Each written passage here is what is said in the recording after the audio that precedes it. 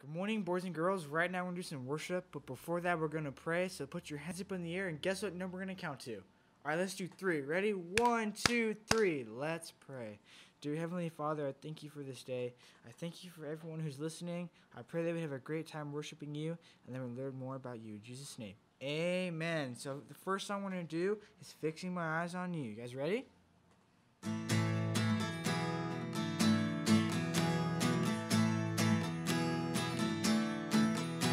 I won't turn left and I won't turn right.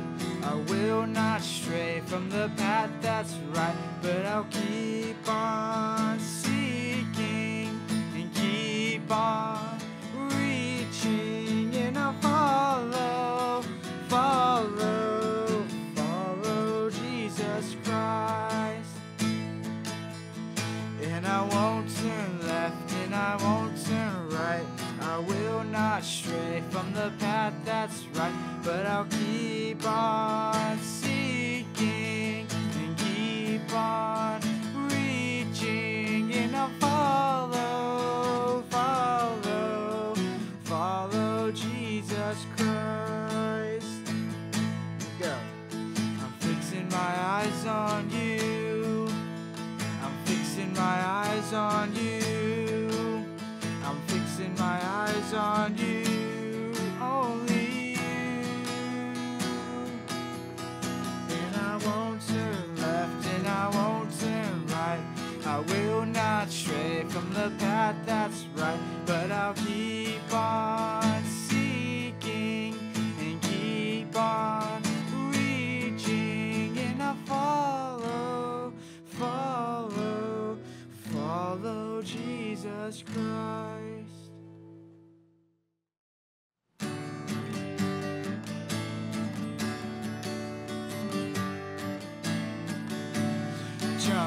Jump into the light. Run away from what's not right. Jump out of the dark. Run to Jesus, give him your heart. Sing again.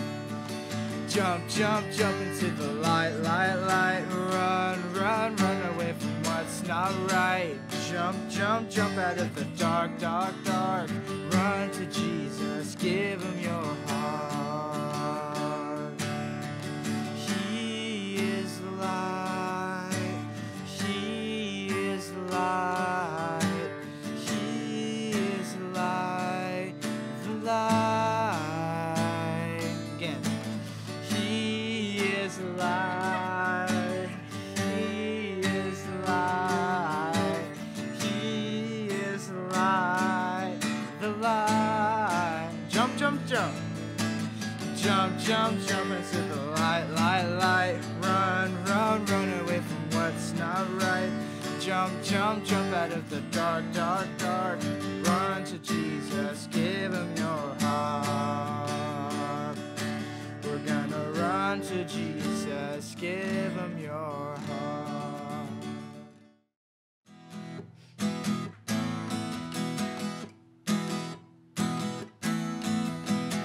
Nothing, absolutely nothing, absolutely nothing. What can take your love away? Nothing, absolutely nothing. What can make us separate? Nothing, absolutely nothing. In death or in life, what's deep or what's high, there's one thing that stays the same. No power or king can do anything to take your love away. Nothing, absolutely nothing, absolutely nothing. What can take your love away? Nothing, absolutely nothing. What can make us separate?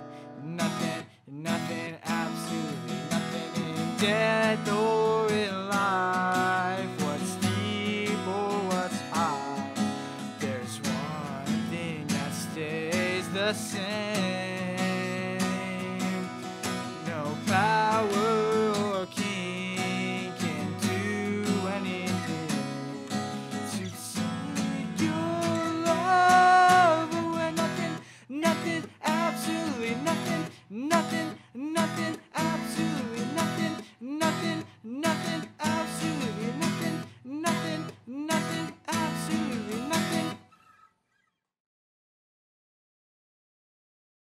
Well, hello, boys and girls. It is so very good to be with you once again. I cannot tell you how much I miss you. I miss you so much. Sometimes on Instagram and Facebook, I can see pictures of you, and that just blesses my heart. Some of you have been enjoying swimming. Others have had promotions and graduations. I just love seeing the pictures, and I can't believe how big you're all getting. I do miss you, and I can't wait till we're together again. Well, how many of you remember what we learned last week? I think last week's story is the saddest story ever. If you remember, we learned about the day Jesus was crucified. We learned about him being beaten. We learned about him being punched and his beard being taken out. We learned about the crown of thorns that they put on his head and blood dripped down. We learned about the robe that they put on him and how the soldiers mocked him and made fun of him and laughed at him and spit on his precious face. We also learned that he was taken to be crucified. Yes, he had to carry his cross, and then he was put on the cross with nails in his arms and feet, and he was forced with a spear in his side. And you know what he said? Father, forgive them, for they know not what they do. You know, he was crucified in between two thieves, one on his right and one on his left. You know, it just shows how far Jesus will go to identify with us. And it shows how very much he loves us. And that's where we're going to pick up the story today. We have another color page this week. And you can get this color page if you go online. You can print it and color it yourself at home. Now, what do we see here? Yes, that's Jesus. And you know what? In this picture, he's not sleeping. They had taken him off the cross, and they had wrapped him and taken him to a tomb. And that's what we're going to learn about today. We're going to learn about these two men, who they are, and what they did. And we're going to learn that the story does not end at the crucifixion. It doesn't even end at the tomb. Oh, when we have Jesus, there is always hope, and that is what we're going to learn about today. It says on the bottom of the color page, "He that believes in me, though he were dead, yet he shall live." Only by the power of God can we live, even though we die. That is from John 11:25. Now, before we get into our study today, let me see your hands. Ready? Open, shut them, open, shut them, give a little clap. Open, shut them, open, shut them, put them in your lap. Let's pray. Dear Heavenly Father, we thank you for this day. We thank you for this day that you have made. We thank you that you, our most beloved Heavenly Father, sent Jesus to be crucified, to die, to rise again so that we can be forgiven of our sins and love you and serve you every day of our lives. We also thank you for the very special day that it is today, Father's Day. Lord, I pray that we would celebrate and honor our fathers, our uncles, our grandfathers, all those men that you have placed in our lives to love and take care of us. I pray that you would bless them and they would know how very much we love them. In Jesus' name, amen. I forgot to mention that in the very beginning. Did you know that today is a special day? Today is Father's Day. It is a day that we set aside every year to celebrate our dads and our grandpas and our uncles. And we want to make sure that we tell them how very much we love them and how thankful we are for them and that they take good care of us. We want to remember, not to forget. that they are here to provide for us, to care for us, to love us, and to show us Jesus. And you know, if you don't have a dad here today, if you don't have one, please know that our Heavenly Father is your dad. He calls himself our Abba Father, our daddy, and he takes good care of us, and he loves us so. So I hope that today you remember to color a special coloring page. You can get one on our website for your dads, maybe to make them something special or do something special for them, just to show how much you care and how thankful you are for them. We're going to begin our story today in Matthew, the book of Matthew, at verse 27. Not 27, 57, at verse 57. And this begins the burial of Jesus. As evening approached, there came a rich man from Arimathea named Joseph, who had himself become a disciple of Jesus. Going to Pilate, he asked for Jesus' body, and Pilate ordered that it be given to him. Joseph took the body, wrapped it in a clean linen cloth, and placed it in his own new tomb that he had cut out of the rock. He rolled a big stone in front of the entrance to the tomb and went away. Mary Magdalene and the other Mary were sitting there opposite the tomb. So we read from this story what's happened after Jesus was crucified. We know that Jesus died on the cross. And after he died, a man named Joseph was from Arimathea. Joseph went up to Pilate and he said, "Pilate, can I have the body of Jesus?" Pilate said, "Of course."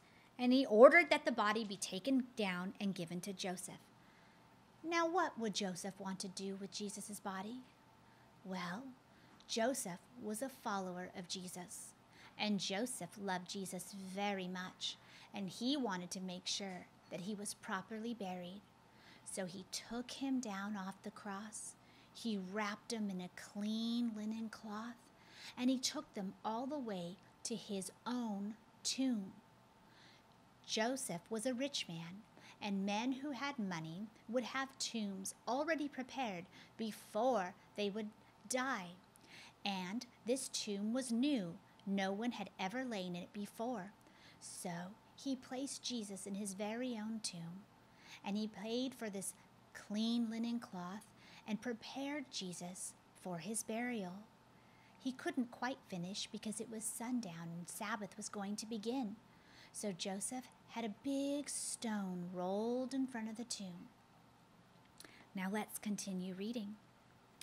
The next day, the one after preparation day, the chief priests and the Pharisees went to Pilate.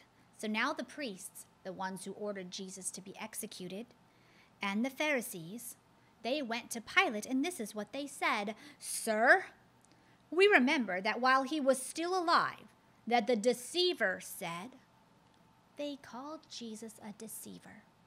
To deceive is to lie. Now we know that Jesus is not a liar. Why, he's the truth. That's what the Bible says. Jesus is the way, the truth, and the life. Jesus is the truth.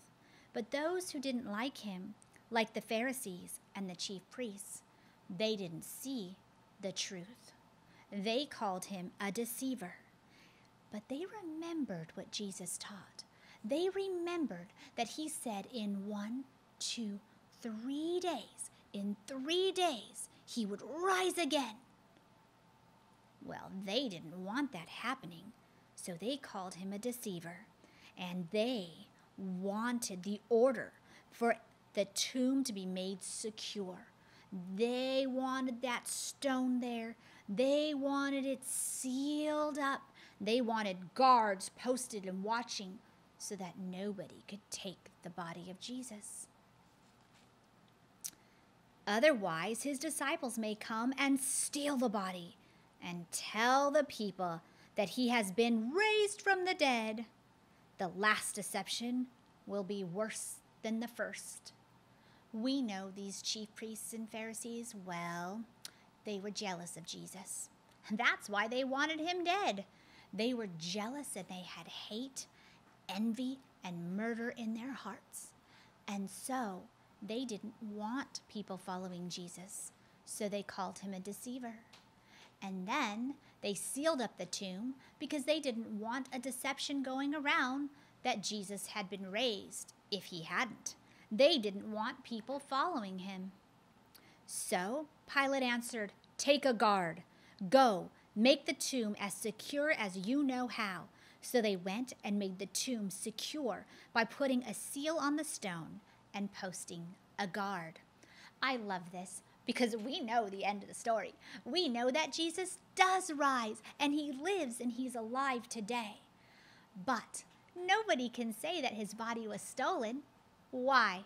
Because the Pharisees made sure they had that rock placed with the seal and the wax and the guards, so nobody came to take Jesus' body. You know, we learned a little bit about Joseph of Arimathea, the follower, who took Jesus down and prepared his body for burial and also put him in his own tomb. But in the book of John chapter 19, we learn about someone else. Oh, if you remember, we learned about this man a very long time ago. This man's name was Nicodemus. And Nicodemus at first met with Jesus at night. 3 years ago, before this crucifixion, he met with Jesus at night and he asked him questions about being reborn, and he didn't understand. And we know that he was one of the leaders in Israel. But look at what happens in John 19, beginning at verse 38. John 19:38 says, "Later, Joseph of Arimathea asked Pilate for the body of Jesus." I already told you that part. Now Joseph was a disciple of Jesus, but secretly, because he feared the Jews. So Joseph was a secret disciple. With Pilate's permission, he came and took the body away. He was accompanied by Nicodemus. Remember, Nicodemus was the one who went to Jesus at night to ask him questions about who Jesus was. The man who earlier had visited Jesus at night. Nicodemus brought a mixture of myrrh and aloes, about 75 pounds. Taking Jesus' body, the two of them wrapped it with the spices in strips of linen. This was in accordance with Jewish burial customs. At the place where Jesus was crucified, there was a garden. And in the garden, a new tomb in which no one had ever laid. Because it was the Jewish day of preparation, and since the tomb was nearby, they laid Jesus there. So now we get a little bit more of the story from John. We find out that another man helped prepare Jesus' body for burial. And this man's name was Nicodemus. And Nicodemus and Joseph both have something very much in common. They both followed Jesus, but they were afraid.